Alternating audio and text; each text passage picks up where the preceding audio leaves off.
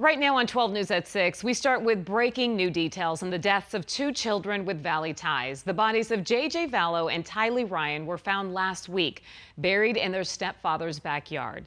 Tonight, new documents reveal what led investigators to search the property. Good evening, everyone, and thanks so much for joining us. I'm Tram Mai along with Caribe Divine. Mark Curtis has the night off. We want to get straight to Team 12's Erica Stapleton. She's been following this case from the start and joins us live with more on these new details. Erica? Guys, we first want to warn the folks at home that a lot of what we're learning right now is very graphic, especially because it involves two children. Their mother, Lori Vallow Daybell, remains behind bars in Idaho, charged with deserting her children, while her new husband, Chad Daybell, also behind bars, accused of concealing evidence.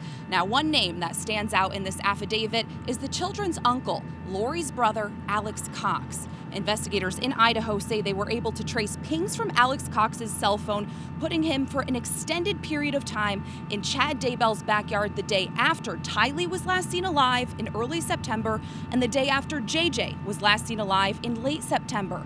And when investigators searched the property last week, they say they used Alex Cox's cell phone pings to find the location where the bodies were ultimately found. Investigators say they found the children's remains in two different spots, one of them in a pet cemetery by a fire pit.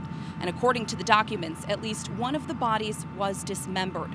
Police say Chad was watching them search, and when he got in his SUV to leave, they stopped him and arrested him for having human remains on his property. Now, at this point, no one is charged in the children's death, but investigators do say that more charges are expected. As for Alex Cox, he died in his Gilbert home back in December. The medical examiner here in Maricopa County ruled that he died of natural causes, but police still say that investigation is ongoing. Obviously, there is a lot more to unpack with these new documents, so we'll be tracking it, and we'll have more online and tonight on 12 News at 10 o'clock. For now, we're live in Phoenix. Erica Stapleton, 12 News.